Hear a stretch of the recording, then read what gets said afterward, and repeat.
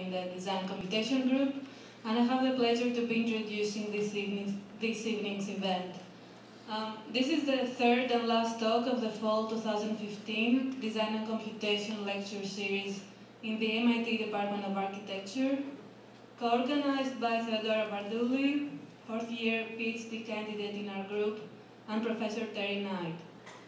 Themed computational mediations, this lecture series probes new modalities of action, agency and expression emerging from the confluence of human intentionality with the properties of computational technologies. Collectively, this semester's 3 speakers address questions such as: how does computation inform process of design and making? What is the role of design and designers in instituting new kinds of human-technology relationships? And can mediation itself become a locus of design? We are delighted to welcome our third speaker for the series, Lauren McCarthy. Lauren McCarthy is an artist and programmer based in Brooklyn, New York. She is full-time faculty at NYU ITP and recently a resident at CMU STUDIO for Creative Inquiry and Eyebeam. She holds a Master of Fine Arts from UCLA and a Bachelor of Science in Computer Science and Art and Design from here, MIT. Her work explores the structures and systems of social interactions, identity and self-representation, and the potential for technology to mediate, manipulate, and evolve these interactions. Lauren's work has been widely published in various venues. She has worked on installations for the London Eye, North Carolina Museum, Metropolitan Museum of Art, among other venues, and her artwork has been shown in a variety of contexts, including the Arts Electronica Center, Conflux Festival, SIGGRAPH, and Wired Store, among others. So please welcome with me Lauren McCarthy, whose artistic and pedagogical contributions provide provocative insights to questions of interaction, mediation, and sociality.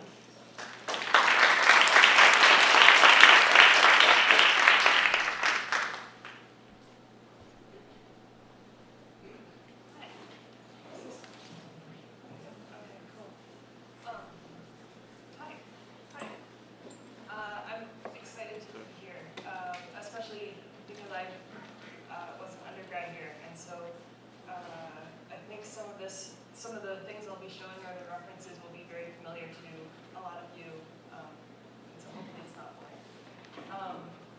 But also maybe familiar to you is this feeling that I had when I got out of college here. So basically I came here and I was amongst a bunch of nerds and it was perfect and I fit in great. And then I graduated and I left and I realized that I had learned a lot of things in terms of programming or making art or hacking electronics, but I hadn't really learned any social skills. And so that was kind of a cold, struggling awakening as soon as I exited this place. And so I did the only thing I could think of, which was I realized I was not very good at talking to people, but I was not bad at hacking, and I thought maybe I could kind of hack my way out of my situation. So this is one of the first things, one of my first attempts to do that.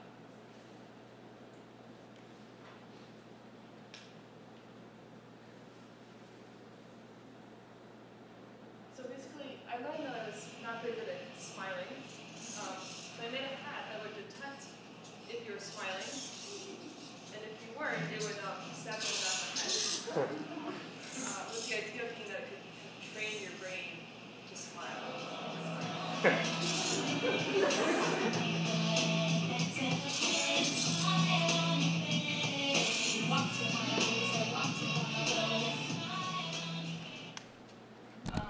And so this was part of a series. There was also an anti-daydreaming device that would detect if I was talking to someone, and when I was, it would vibrate violently around the neck to make me pay attention to them, and a body contact training suit that would detect if I had had body contact with anyone recently, and if I went too long without touching someone, it would start to fade this white noise into the hood, so that I couldn't talk to anyone unless I kind of reached out and made contact again. So I guess the point with all of these was to think about things that I personally felt like I didn't do well compared to the normal person, and see if I could find some way to augment my abilities socially with some technology. And I used this very like DIY aesthetic because I wanted to make this suggestion that anyone could build these things. We could all think about the things that we don't do well and maybe make some tool to fix ourselves. And for me, the questions I was thinking about is like, what is normal? What is good or better? And how do we decide that as a society or community? And around the same time, I was reading a lot of Erving Goffman, who was a sociologist that wrote a lot in the 60s and 70s about interaction viewed through the lens of performance or theater. So this idea that you have a certain presentation that you make on stage and then everyone has their kind of backstage. But even more interesting to me was this idea that we all have these roles that we perform, and when we meet someone, we try to like size up what their role is or who they are. And so you start out with some rough approximation, like, she's kind of like my friend Jen, she's a doctor like my dad Bruce, and he's very funny like my friend Jack. And then as you get to know the person, you realize, well, this person's not anything like Jen or Bruce or Jack, they're actually their own person, but I had to make kind of like a rough approximation just to have any idea of how to interact with you.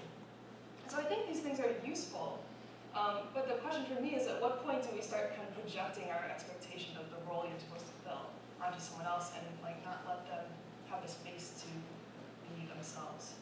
I was also thinking about Harold Garfinkel, who's another sociologist who did these breaching experiments, where basically he would do these small little tests, like for example, he'd tell his students to go home and act as if they were a guest in their parents' home. And so the students would go home, they would just be like extra polite, and they would put their dishes in the dishwasher. And this would upset the parents very much, because it was breaking the social contract, right? They weren't being rude, they were actually being much more polite than normal, but they were breaking this kind of unspoken relationship or this pattern of behavior. And so when I think about this, it reminds me of this idea from software, which is like a glitch, right? It's a small error that in a program that kind of propagates as it plays out, and then you see through this propagation, you begin to understand something about the underlying system, the way the whole system is composed. And in some cases, it can be very beautiful also. So this is Takeshi Murata's monster movie. So this is an example of like a video glitch, video moshing. And so my thought was, what happens when you do this in social space? Can you introduce a small little glitch and see it propagate into something more interesting? So the wearables were all about what I thought I did wrong. So I wanted to see what other people's feedback was. And so this was a table where you could rate how much you were enjoying the conversation by pushing a pedal from positive to negative under the table. And then the tabletop would glow or dim as an aggregate of all of the participants. And if it got too low, it would flash a distress signal for someone to come and try to save the conversation. And so when I presented this, people were not very into it, surprisingly. They said, I don't want this in my living room. I don't want people to be giving me feedback on what I say and do and telling me whether they like it or whether they want to hear more or not. Unless we're in virtual space, I guess, and then it's actually fine to just tell people exactly what you like or not like. So I thought that kind of just taking one thing from a virtual realm to the physical suddenly seemed totally out of place, and that was kind of interesting to me. So a lot of this work is really inspired by critical design, and probably a lot of these references will be familiar to some of you. But for example, Dunn and Raby's placebo project really got me thinking. So the idea being that they would take these kind of these objects that didn't actually do anything, but were supposed to help you navigate your relationship to electromagnetic space or electromagnetic waves. And they would give them to people and have the people would use them in their homes. And even though the people knew that they didn't do anything at all, really, having it in their homes for a period of time, they started to develop relationships with them and rituals around them. And I thought that this was really interesting. You just give someone a piece of technology, even a technology that doesn't actually do anything, and you start to depend on it or use it or form a relationship with it. And then this one on the right is the sexual obsessive compulsive disorder machine. The idea being that if you're addicted to porn, you can hold onto this thing and watch, and as long as you don't get aroused, you can watch it freely, but then if you start to get turned on, it will pixelate the image, and so you have to kind of learn to watch the pornography without getting turned on by it. Another one of my favorites, by Noam Torn, this is the Accessories for Lonely Men. Chest-hair twirler, a heavy breather, plate thrower, sheet stealer, cold feet, and a hair smothering device for bed.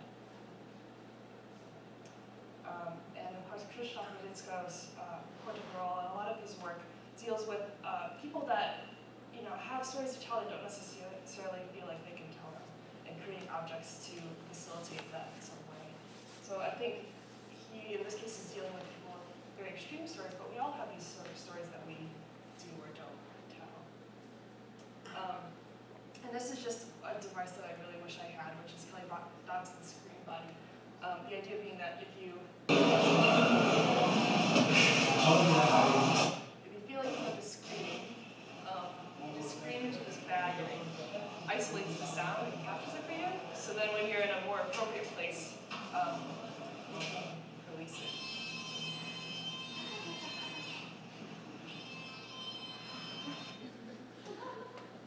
So all of these range from actually functional to more hypothetical, but the thing that is exciting to me is when you can actually use something, because it takes it from this just thinking about it to this, how are you going to use this object?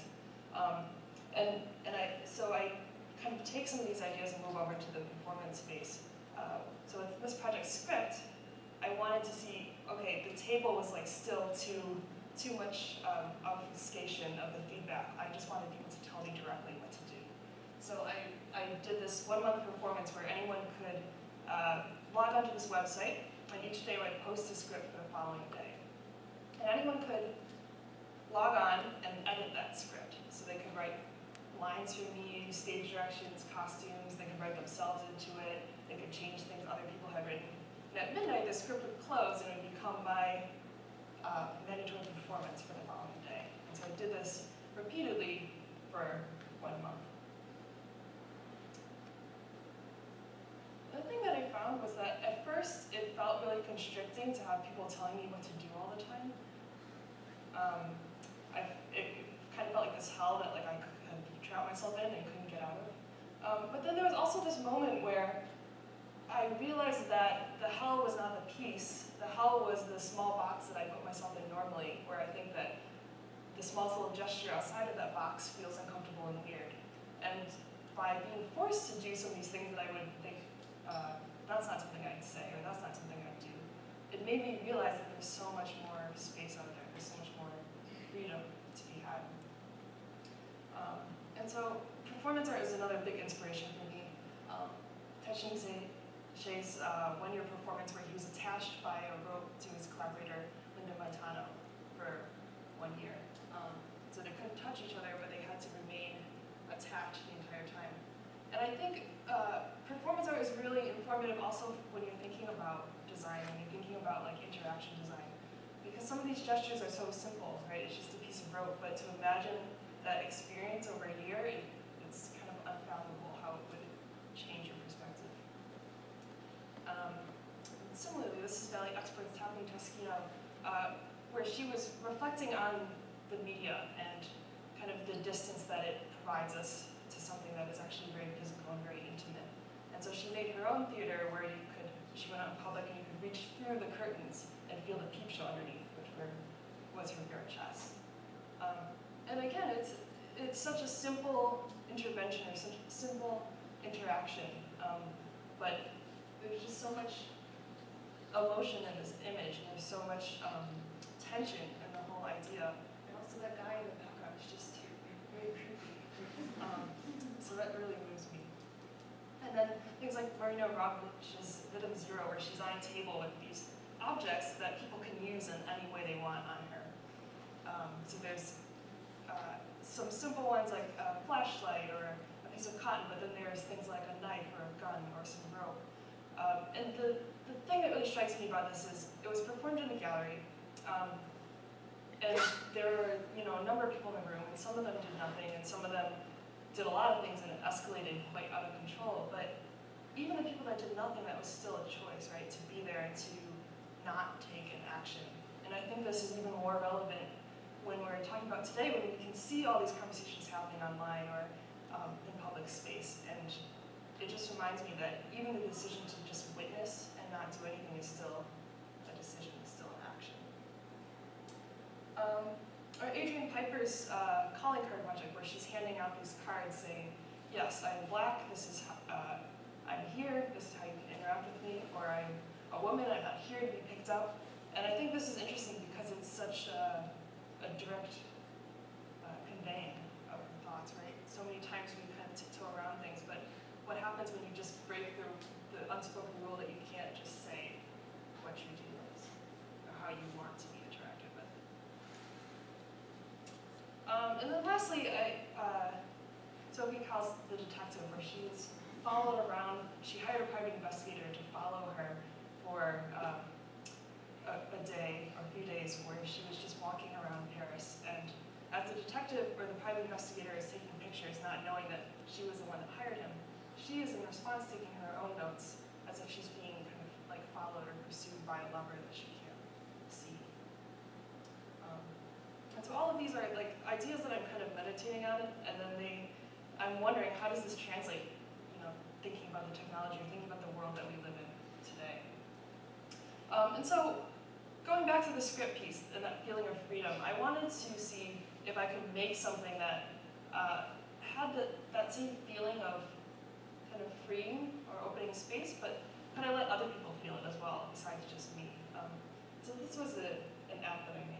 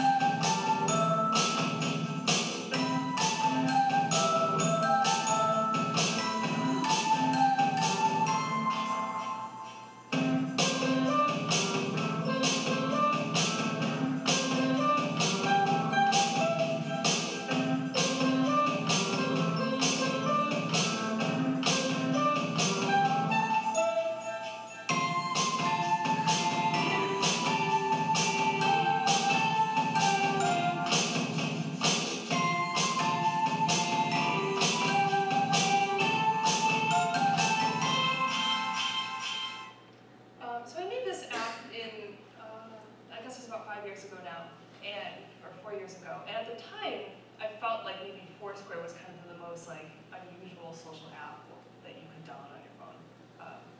And I wondered, why can't we have more interesting alternatives to that?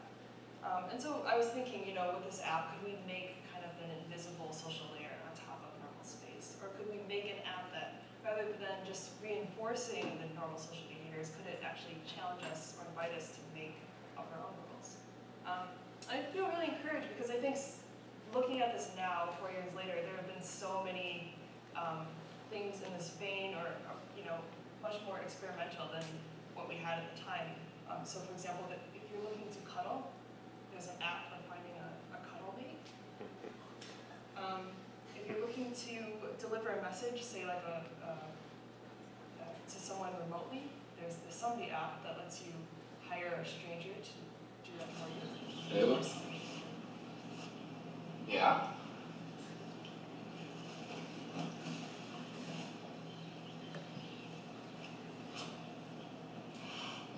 It's me, Jessica. I so totally love you. I can't,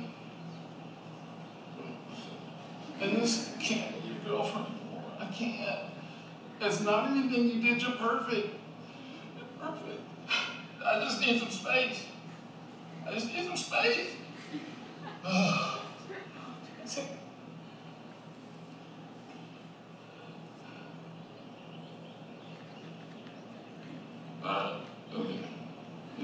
Yeah.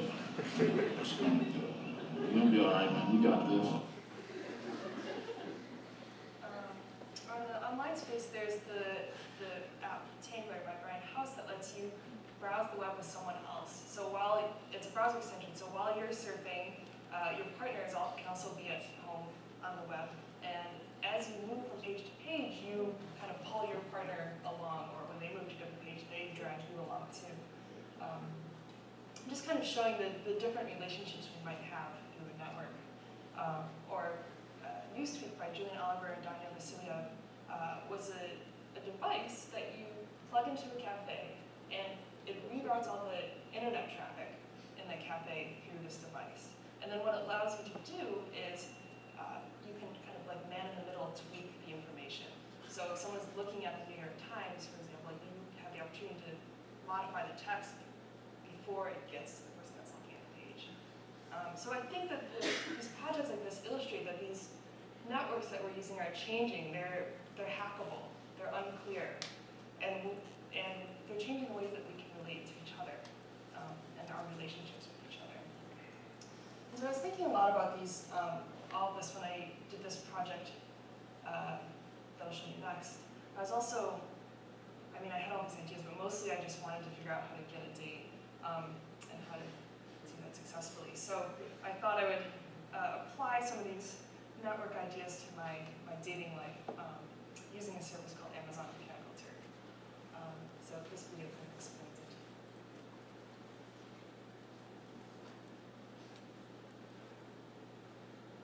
Actually, I guess I should give a little bit of background. So if you're not familiar with the service Mechanical Turk, the idea is that it's a website you can go on, run by Amazon, where you can post a small job for someone to do, like translate this text or tag this image, a job that a human can do really easily, but a computer can't do so easily. And you pay the person some small amount of money, like 10 cents to translate the sentence or tag this image. So I thought, so this is the system that I was using on these dates.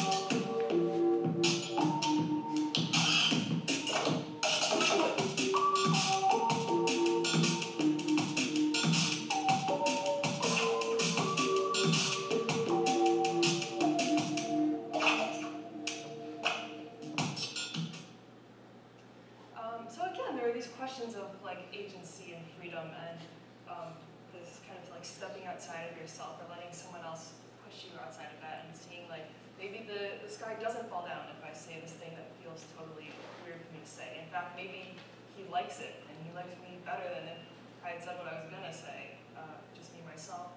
So the question is, could an objective observer actually be a better, understand the situation better than I could myself? Because maybe you're so in it you can't understand objectively what's happening. Or with this, the increase in augmented reality and the possibilities of that, what will you do when you don't necessarily know if the person you're sitting across from is fully themselves or a network of people behind them? It doesn't matter, or is that what we already do with our phones and our text messages? So I took when I was doing this project, it was a little bit hacky. So I actually had like one phone hidden in my purse and one on me that was receiving messages, and then like sometimes the server would crash and I'd have to like run to the bathroom and SSH on my phone, like, try to fix the code and like come out and be like, I just put on some lipstick. Hey. And so I was wondering, you know, it would be very hard for someone else to try this, but I wanted other people to have the experience and not just think about me doing it. And so I worked with some friends in the Netherlands in a studio called Perceptor to make it an app that anyone could use. And so the idea is that it wasn't just for dates, it could be for any situation, and you could invite, you could hire mechanical turf workers, but you could also invite Facebook friends, either like specific friends or all of them, or just request volunteers to assist you. And you could give them kind of a brief of what you're trying to do. And there were some mechanisms for giving feedback on the price as well. So this was like a page where you could actually go and browse into any open session and help out random strangers yourself. And this was the trailer I made for it.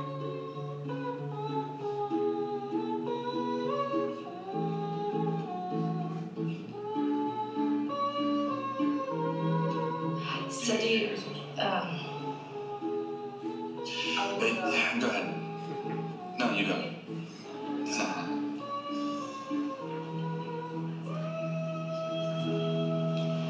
when was the last time you really wished for something?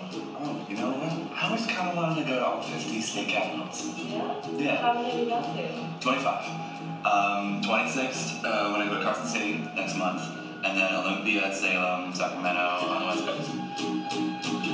CrowdPilot is an app that lets you crowdsource your conversations.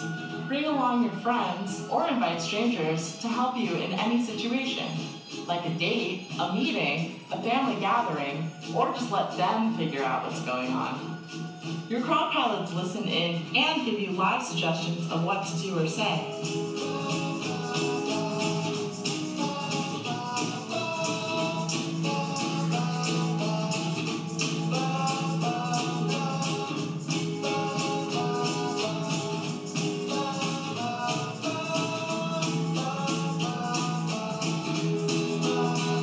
Relax, take control, take a chance, get CrowdPilot.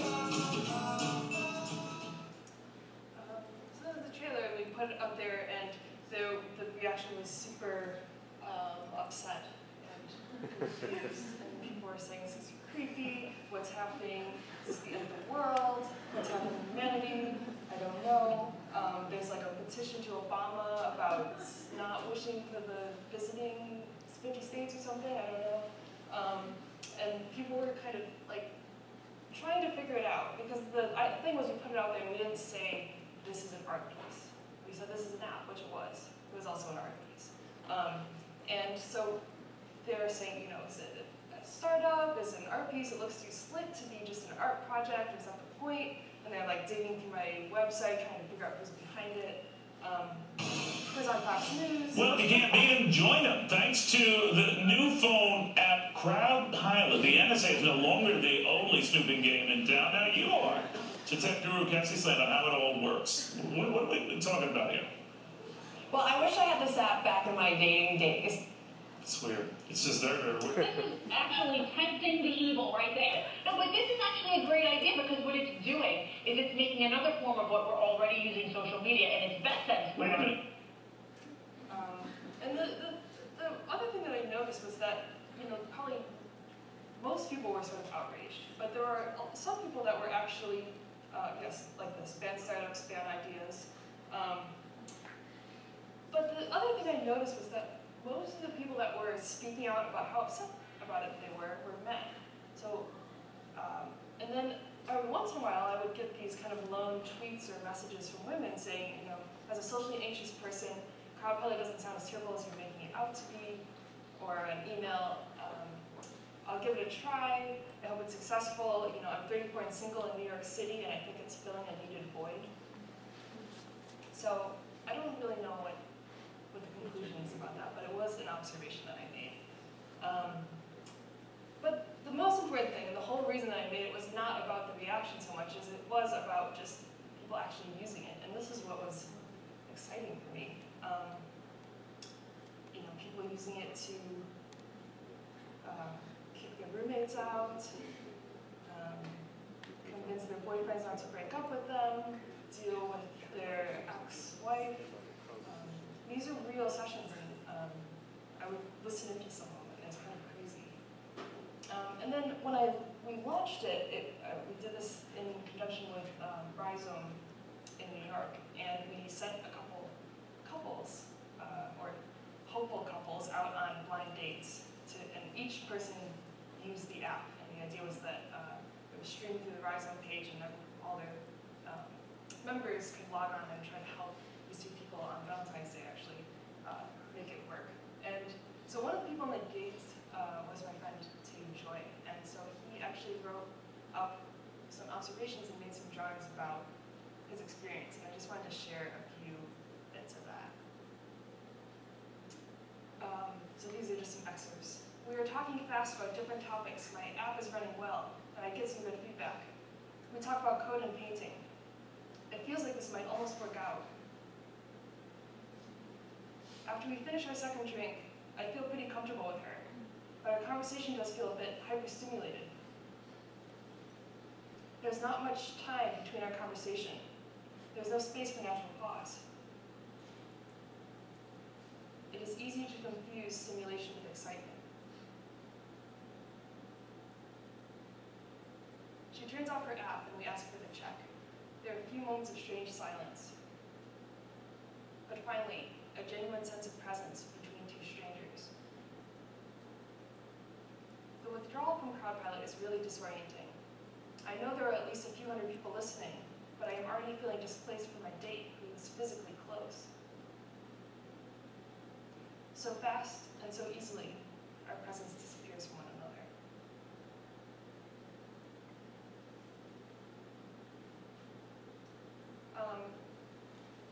So I think what I've been realizing with all of this is that interacting with people can be hard, and technology can sometimes make it even more confusing. And this is well illustrated by Scott Gunner's project Hell is Other People, which is using the Foursquare API. It gives you directions from wherever you are to wherever you want to go, while taking a route that avoids all of your friends and acquaintances. Or this proposal from Hating Lin called Guiltless Excuses. It's an app that helps you generate excuses for not hanging out with people, manage them so you don't use the same excuse too many times with the same person too often, avoid them if you're supposed to be sick in bed. And then my favorite feature is that if you're feeling really bad about it, it helps you, it allows you to anonymously donate some money into their bank account so that you can like offset your guilt. And this is a project I made with Kyle McDonald, and this is a Google Hangout app, so it's an app you can add to your Google Hangout. Hi Claire, how's school treating you? I'm doing okay right now. I'm just kind of annoyed because there's this girl named Stacy in my yoga class who just got pregnant, and she won't stop talking about it. And I just feel like she's being Technology has made us more connected than ever. Shouldn't it help us get more from each other? She just won't stop talking about her pregnancy and what yoga moves that the whole class should not do because she... Us Plus gives suggestions based on speech analysis and facial expressions. It's just everything is... how are you doing, Mom? Well, actually, things haven't been all that great. I wasn't sure whether to tell you this, but, More honesty, more I balance. feel like we're barely communicating, and sometimes it's just not the same. I try to talk to you and you don't respond, and I can't even...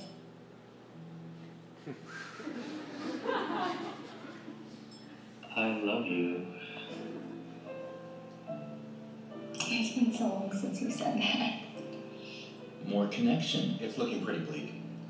And our profit margins fell last quarter.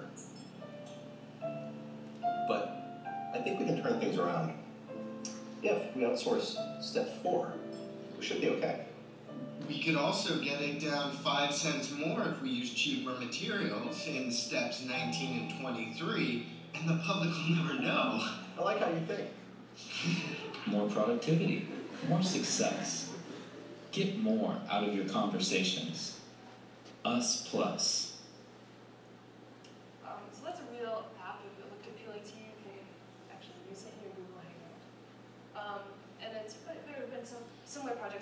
this a browser extension by Joanne McNeil, and she was pointing out that when you write an email, it's usually not acceptable to just say, send me the thing, or like, see you at 2. You have to say, hey, how are you? How's it going? Can't wait to see you.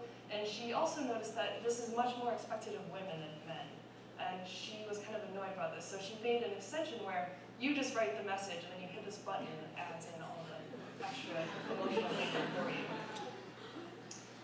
And so this was kind of an art intervention. And then probably like a month later, there was this company called Crystal Knows that would basically do that for you. But this is a real startup, so it would look through your LinkedIn profile and all your friends and then tell you exactly how to talk to each person.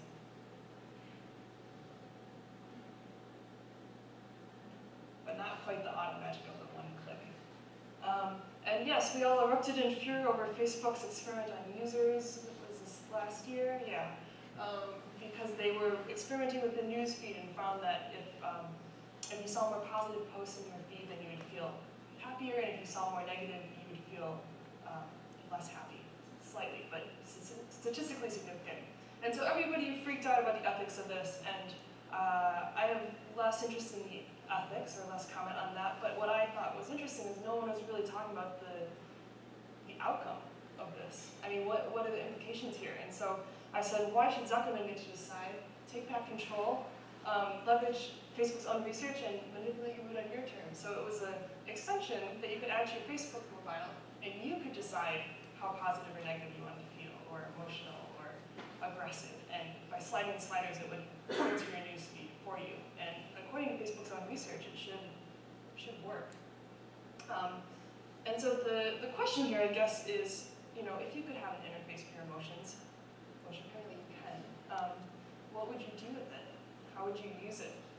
And is it wrong to turn down your friend's depressing feelings when you just really need to have a good day? Or is it wrong to want to be happy and use technology to augment your ability to do that? And is positive or negative the best binary? Or are our emotions a little bit more complicated than that? And how do we deal with this when we're designing systems? Another study said that based on your Twitter feed, some researchers can actually predict a couple months in advance when you're going to break up, or when your relationship is going to end. And so my question is, would you want this? I mean, in some sense, it'd be useful because you could stock up on ice cream and be prepared for that moment, right? And so this question of do you want it is the thing that keeps coming back to me. And maybe it seems a little bit terrifying, but what if it works? And how do you navigate that? And the references that I'm not showing, but that are also super inspiring to me, is the sort of work that's happening in a lot of the groups in the Media Lab, like the effective computing or robotic-like groups, that are actually looking at ways that technology can improve our social relationships. And so this next piece is kind of an exploration of some of those ideas in this quantified self thing. We only have so much emotional bandwidth and limited time. Our social circles are widening. All those relationships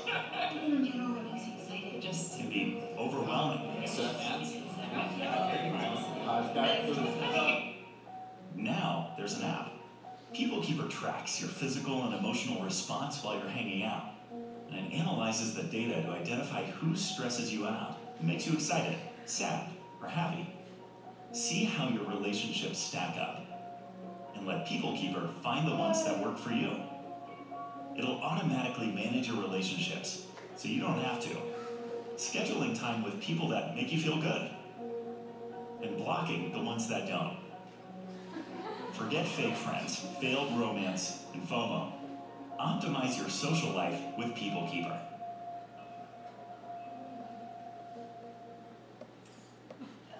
So indeed, it's a real app that tracks how people make you feel and takes action on your behalf.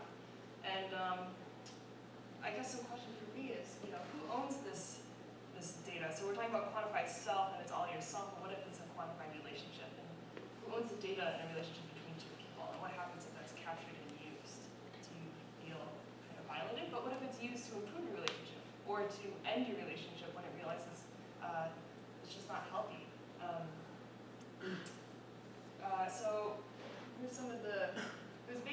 HRV, actually, the analysis of your kind of emotional level. So it pairs with any off-the-shelf heart rate monitor. And then this was some of the kind of pseudocode you're experimenting with, like what should be to do if you're calm or angry.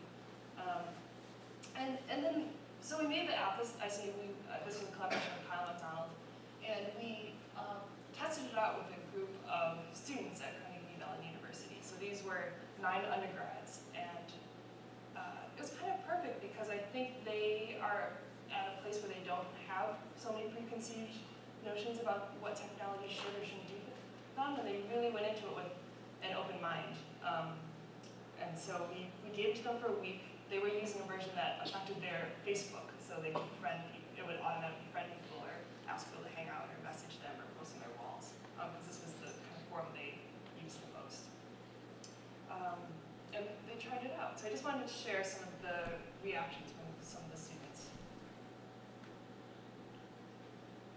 My name is Miles Payton, and I'm a student and teenager. I'm hoping it'll be informative more than anything. Gonna kind of remind me, like, hey, you should pay attention to how you're feeling around this person. Using the app as a justification for not wanting to spend time with someone is a lot more definitive than like just saying, like, I'm uncomfortable. Very informative in sort of what I was doing and how my interactions with people were either negatively or positively affecting my day. Well, like the process of going on Facebook and then like finding or like stalking someone on Facebook and then like suddenly seeing like a post that you didn't expect to be there by yourself is sort of funny because it's, you know, challenging your like authorship and like agency in that situation. What made me angry is the thing that stood out the most, I think. It's like, oh, maybe I shouldn't hang out with Mark. Maybe he's kind of a dick, I don't know. And we also did a workshop. We've done a few workshops. So this was one in Dublin where we gave people a guidebook that would accompany their experience with the app for a week. And these were the participants. And so the guidebook just had some extra kind of activities asking them to reflect each day on their relationships or to try new ones.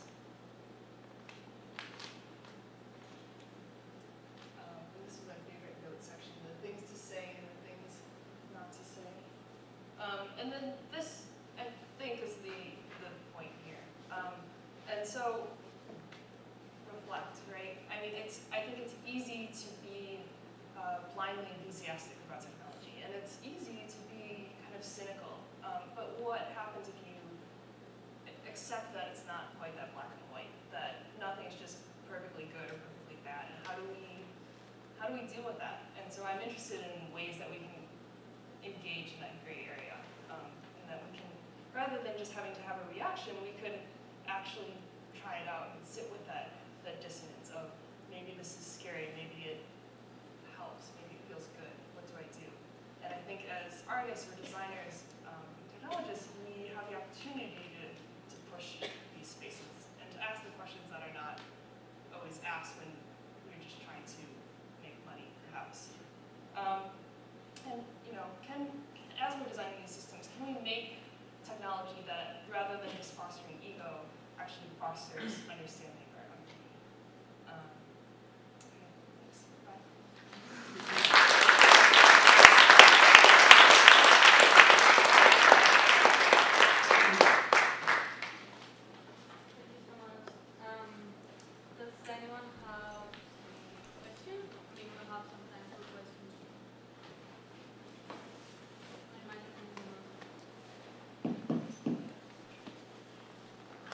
Yeah, I just wanted to point out, I don't know if you know the Black Mirror episode, that it's really related with that. I don't know what comes before or there.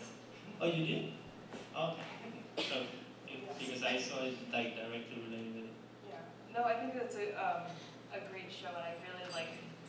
I think they're approaching it from a different angle, right? Which is to take you in there cinematically, and so I'm interested in the one where you're just kind of like stuck there yourself, and you actually have to figure out what to do or what not to do. But yeah, I love it. Questions?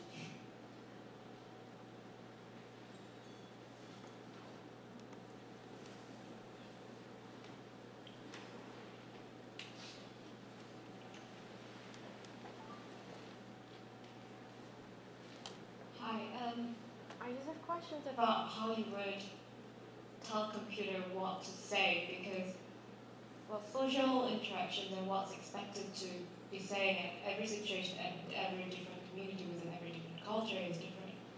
And saying something might be really normal here, but it might be really absurd somewhere else. And also, can you quantify all these complex cultural codings and situations and emotions? And how would you propose to do that? I just wonder how you come to conclude what to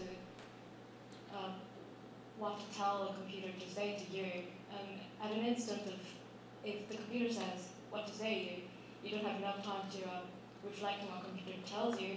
And there is also a bit of, for me, it seems that there's a danger that you just get to believe what computer tells you to do, and after, let's say a conversation has ended, you might feel that it wasn't you who were talking to that person. I just wonder if you thought about it.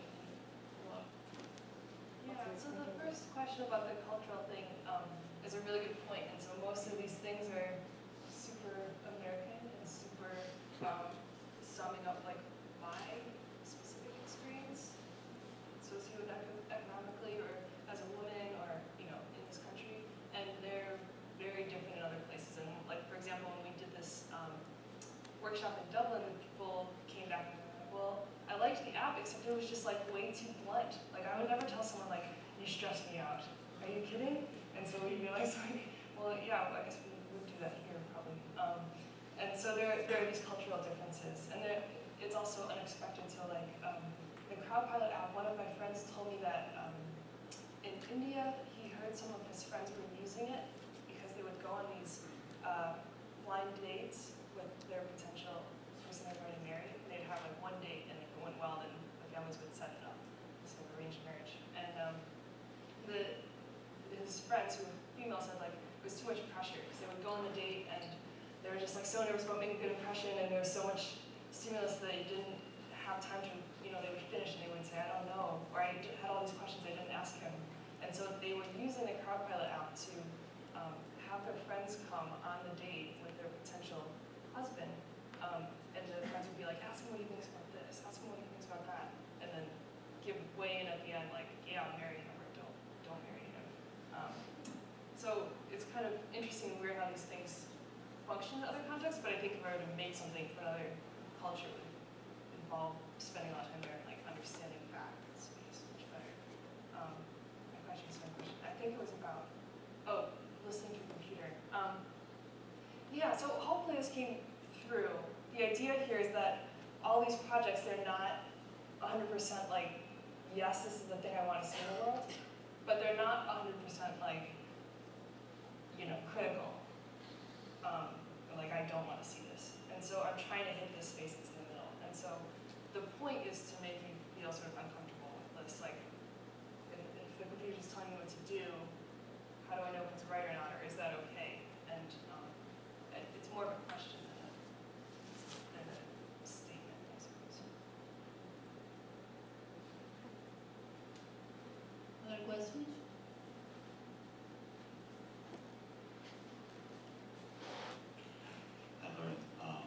Thank you very much for an amazing lecture. I'm not sure how to frame this, so I'm going to try to do my best. You've shown all these projects that are extremely well-designed, highly polished products that hit the streets and that affected real people and the real social interactions. And you tag them as experiments, as things that you were trying, like new interactions, new social ways of people relating to each other. And you've kind of, I have the sense that while you were explaining them, you've tried to avoid evaluating them or taking a critical standpoint on the results of those. And actually, like the fact that you refer to them as art pieces rather than things that you evaluate on, it seems almost like you're trying to detach yourself from the fact that there are results and there's evaluations to be drawn from those things and like conclusions that you or other people working with you may draw from these experiments. I wonder if after all these years of experimenting with other social, other people and their social interactions, if you have any conclusions, like big statements or big be, I don't know, like conclusions of things that you have drawn as like things that you've learned from all these things. I mean, if you were, for example, if you were Sherry Turkle, you would be saying like, oh, technology is making us feel more alone, right? But like, what do you say about all these things that you've done? Sherry Turkle's a bit, bumps me out a little bit sometimes, but I like her work a lot. Well, before I answer that, I want to say one thing about the statement you made about it looks like I'm detaching myself. I think what I'm trying to do is, I'm the kind of person that you perhaps watch one of these things and you think like, oh, this one thing makes me feel kind of tense, or raises a question. For me, I feel like I always feel tense about all of these things, and these are the questions that are like constantly running through my mind, just all the time. And this is what makes it hard for me to interact with people. And so I'm trying to give you a taste of what it's like, or what I feel. And so that's, in that way, it's less of a detachment and more of like a embodiment of my feelings, even if it is without judgment. Maybe it's less about, you know, I'm not trying to avoid making a statement or a conclusion, but more like I'm trying to avoid judgment, perhaps, and let you make that for yourself. But the thing that I realized, and probably you just realized this by like being a person as well more time, is just that everyone is really different, and that everyone is coming from somewhere totally different. And so many times we look at the way someone responds to something and you think like, what a jerk, I would never say that, or whatever. But it's not you, it's someone else, and they have like a totally different experience and a totally different context. And so I think that's the thing that I'm realizing. Just like you can't judge the technology exactly to let people have their own judgments, I don't feel like I can judge people so easily. They have their own things going on in their own ways of expressing themselves as divine. I don't know if that answers your question. Maybe not many conclusions. Thank you, that was really, really interesting. I was just curious how you explore some of these ideas through your teaching. What happens there? Yeah, so I teach one class called Social Hacking at ITP, actually in collaboration with Donald, who I mentioned a few times. We work together a lot. And it's a class that's a lot about all of these things, but also like the students kind of take it in their own directions. And the point, I guess, is we try to give them prompts to create glitches in different areas or different parts of daily life and see what emerges. But we always try to make the assignments kind of like impossible or possibly confusing. So, like for example, we do one unit on surveillance, and the assignment is to surveil someone with the intent of improving the relationship with them. It's like stalk someone to make your relationship better, and figure out what that would mean using the technologies or whatever you want. So yeah, I guess the teaching is very related, but it's also, this is just, this is my personal angle on it, but there are so many different perspectives, and that's what I really like about the class, is like, I'm thinking about all these issues in one particular context. You could look at the same issues, but have such a different perspective based on where you're coming from, what you think about or feel, or the technologies that you personally use.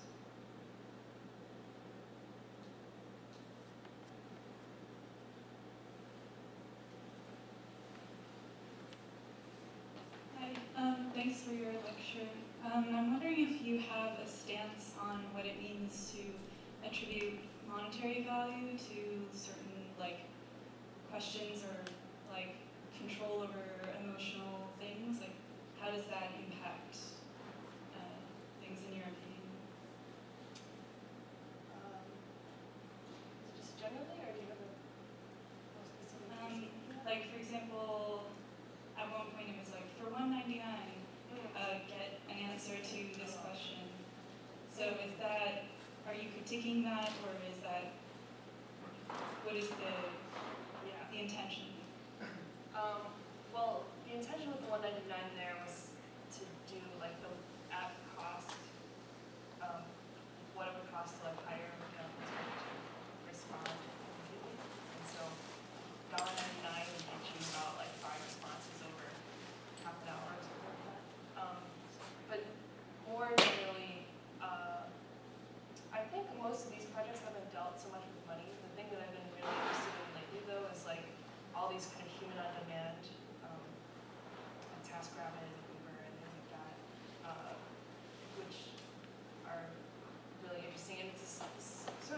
questions with Mechanical Turk, I think the thing that really stands out for me is that when there's like an interface between people, it suddenly becomes so much easier to forget that there's a person. And so you're like, oh, what's the lowest I can pay a Turk worker and get them to dance or something. Whereas if you're like negotiating with your neighbor to cut the grass, you're like, not like, oh, what's the lowest I can pay to get my grass cut? You're trying to like give them a reasonable amount of money and have a reasonable relationship with them and like value them as a person. And so I think that's some of the danger of these apps where you click on a button to hire a cleaner and then you track their location as they come through space to your house and you hit however many stars at the end. And I think it's a question we have to deal with more and more as we build these systems.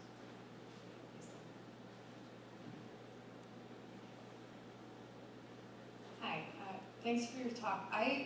You mentioned some like performance studies theories or sociology or psychology, and at least the ones you talked about were done in the 60s and 70s, and I was just wondering if, as your research has continued, if you looked at like more recent developments between performance theories and psychology. Like the first thing I thought of was Augusto Boal, who's dated, but like is literally crowdsourcing stage scenarios and was doing that, way back when, and there's been a lot with group therapy and stuff like that. So is there like a relationship that you've tried to establish between like analog versions of these or like live versions of social training or interaction or conditioning that like then goes back into the software, or have you been drawing from those older sources? How does that work for you as your research continues? I think most of the ones I showed are kind of like the starting points, or sometimes like the ones that best illustrate the point because so much has evolved since then that this is the easiest one to start with no context.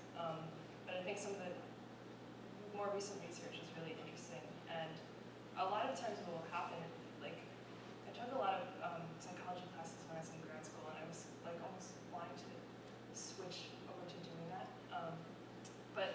So a lot of times I'll be talking to sociologists or psychologists, and we'll have a conversation about something like osteoclasts, and then sometimes it's like I see some work that they've done later, and it's like we both kind of took the idea in our own direction.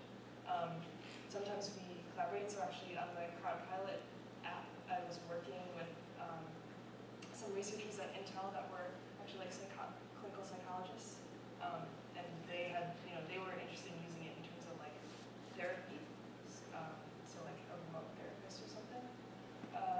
And so there's always this back and forth, and I like to stay on the art side of things because I'm not trying to propose that this is a feasible solution or answer or musical experimentation. It's more like a provocation. But I really like to have that conversation to feel like that. I mean, that is what I'm kind of responding to as much as my own daily experience.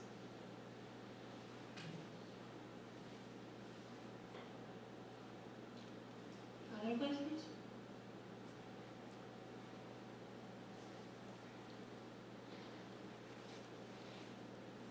So there are more subtle interventions. So like years ago, there was a Media Lab project for people with Alzheimer's, where if you have your glasses have a camera, and if they try to guess who you're talking with and flash a person's name, and the observation was if the system guesses right, the person's recall of the person improves dramatically. If the system guesses wrong, there's no negative impact. So it could be this. Given that a lot of I become tense when there's a refrigerator running nearby, and relaxed when a Buddhist meditation happens.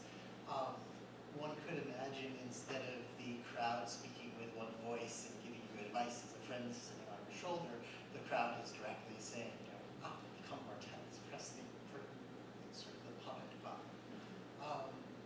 Any thoughts on how that? One could see that both as an incredibly positive thing. Crowd observes that you're becoming tense, hit the relax button, but also it gets into another step towards part of that. Yeah. Any thoughts? I mean, I think it's really similar because the way I set up, at least the things I do myself, it's like if I got an instruction to say something, I would just say it. There wasn't really a layer where I would decide on it's really interesting to me. It's a really hard question because we would like to think that we have agency and we're not just being controlled by computers. And also, like, what if there's a glitch and if something goes terribly wrong? But then also, what if it does relax you? So I'm not necessarily like opposed to that idea, but I guess I would hope that with these systems that automate more things for us, that we also get out of it something else that feels human. So like more freedom to express ourselves creatively. Or if it's a person watching you, I hope it's done in a way where you actually feel some connection to that person that you're helping rather than just being like a button, like feeling like a button or a robot on the other end. There's also a local startup that synchronizes music with action, currently targeted video game development, but there's no reason we couldn't do that in real time. So it's sort of watching your life and providing a soundtrack that's synchronized. Yeah, it's like that movie Her, where he said play a sad song or play a melancholy song, and I was like, why does he have to say what kind of? Should we just? You know?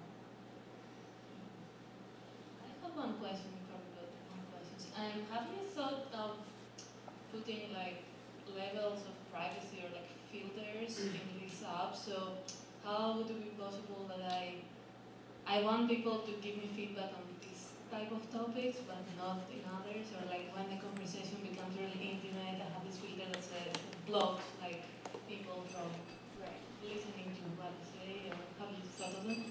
Well, I mean, with the Crowdpilot app, which is probably like the most designed thing I've done.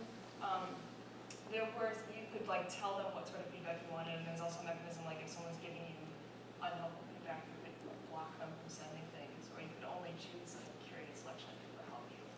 But I think in general, these are meant to be kind of like the rough prototype rather than a refined app. And so that's why some of these features that if you were to actually take it further, they would make a lot of sense, but sometimes they coming from more of the like rough. Yeah, more ask it more like as an idea, because it feels like these are like black or white, or I either like give everything for everyone, or like, you know, totally private. How can you say like in between states? Other questions?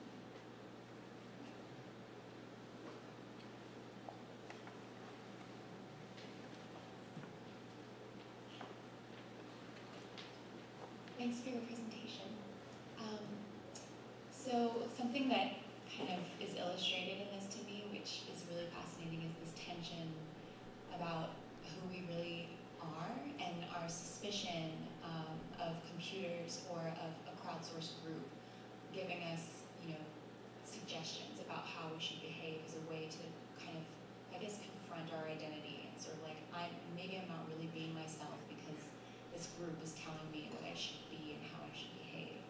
And yet, from what I observe in our unmediated human interactions with people, like, it's all about hiding who you really are, right? It's like we desire to like tap into truth about each other, but at the same time, like we're like trying to hide and be on the surface so that we can all agree about something. So I'm wondering, I mean, that's an observation, but I'm wondering if you feel like you've had any additional insight into that, or think about like opportunities to maybe remove the barriers through the crowdsourcing or something like that along those lines. Well, I think maybe this ties back to what we were just talking about, like filters and privacy. I feel like it's something we're realizing with social media, especially, is like it's just kind of like you just have to shout what everybody hears, right? You have a subtle opinion, but it's not a place to express that, or you could, but nobody cares. The people that get attention are the ones that are like, I resolutely think this thing very strongly, and you can get on board or not. And I wish we had more spaces where we could have conversations that had more nuance, that didn't have to be like, I shout this, you shout that, you shout me down, or and so I feel like there's starting to be a bit of a backlash to some of the social media, and that we are starting to design systems like that, or we're seeing things like what happened with Gamergate, like people designing interventions to help people feel safe in a space, even when there are people that are actively trying to make it not safe to even like say something or be there. So I hope that we move more towards not having to cut each other off, but making more spaces where people feel freer to express themselves.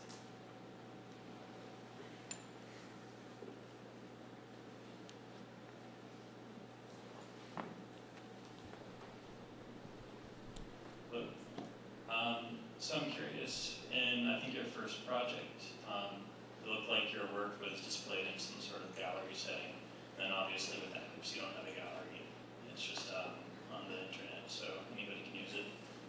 So I'm curious what your attitude is towards the space of the gallery as a means of displaying art, whether it's physical or virtual, if it's something you think about.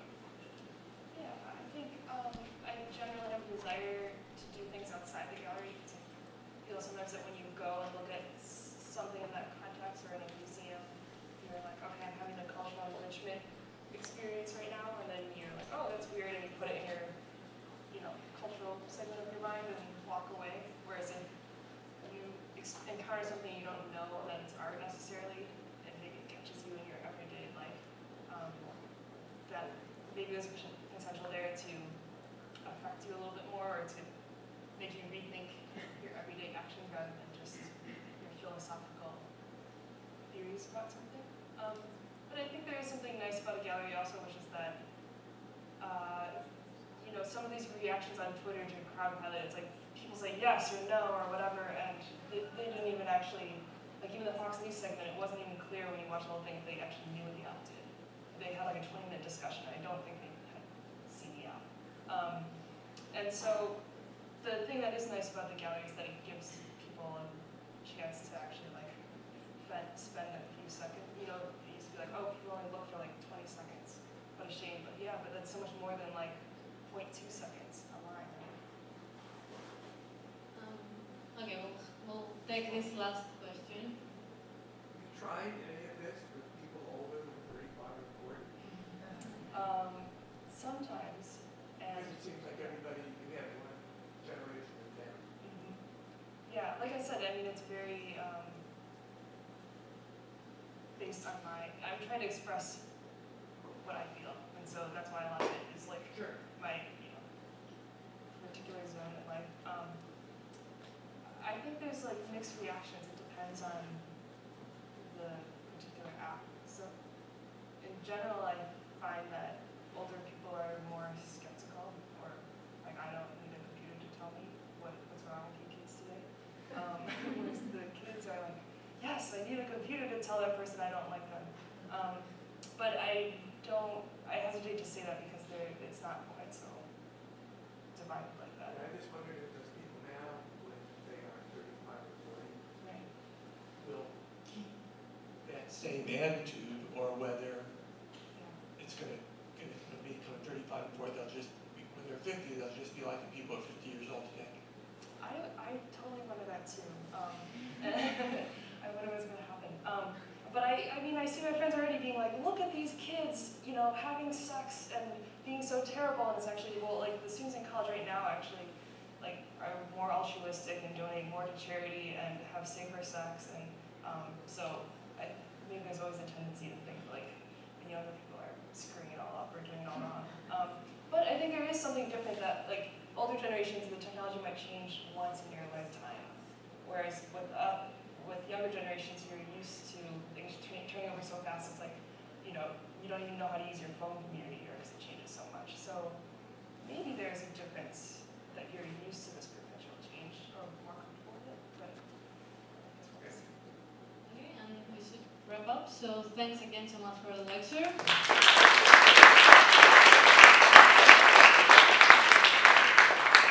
We're looking forward to hear like evaluations, feedbacks from the others.